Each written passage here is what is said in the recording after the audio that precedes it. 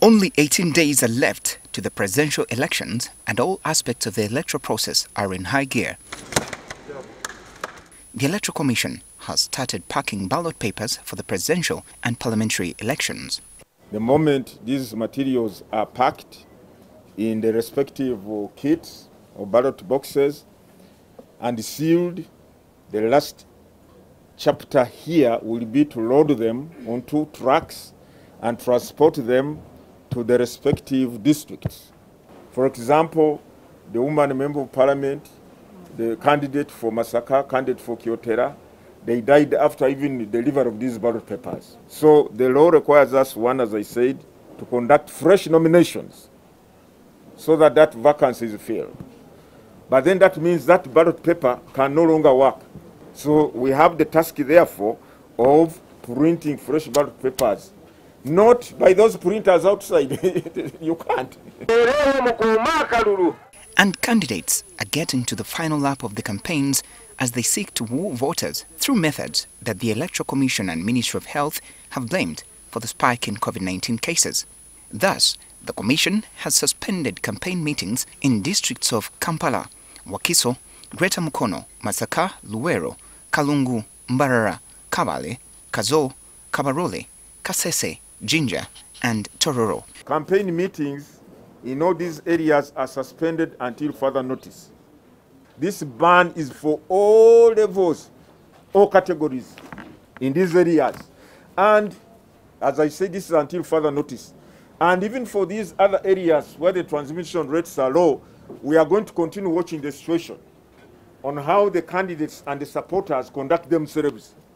Any candidate who is inclined to continue acting in defiance stands the risk of being banned from campaigns, even in areas which are not the high-risk transmission areas. So, if we may focus on the race for president, who of the front-runners will miss holding campaign meetings in which districts according to their schedules? Of the 13 districts, candidate Chorim 7 of NRM has not campaigned in Kampala, Wakiso, and Greater Mukono. NUP's Robert Chagulanyi has not campaigned in Kampala, Wakiso, Masaka, Kalungu, and Jinja, while Patrick Amuriato Boy of FDC may miss holding meetings in Wakiso, 3 of the 5 divisions of Kampala, Kasese, Jinja, Tororo, Kabale, Luwero, Fort Portal City, Masaka City, and Kalungu, which he missed today. According to the Electoral Commission, the candidates will now use virtual means to reach out to the voters in the affected districts. We know that it will affect candidates, but you know that this is a health situation.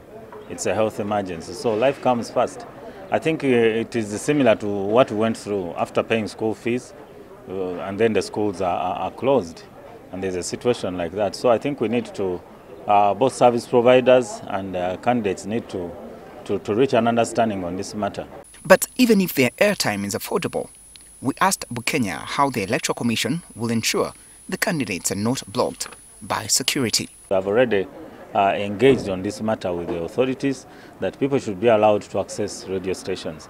But we've also urged the candidates to use other options that are available to them, including open air broadcasting, which is available to us all, as well as posters, banners, and other visuals that can promote your candidature.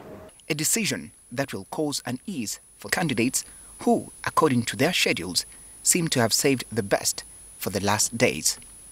Benjamin Jumbe, NTV Weekend Edition.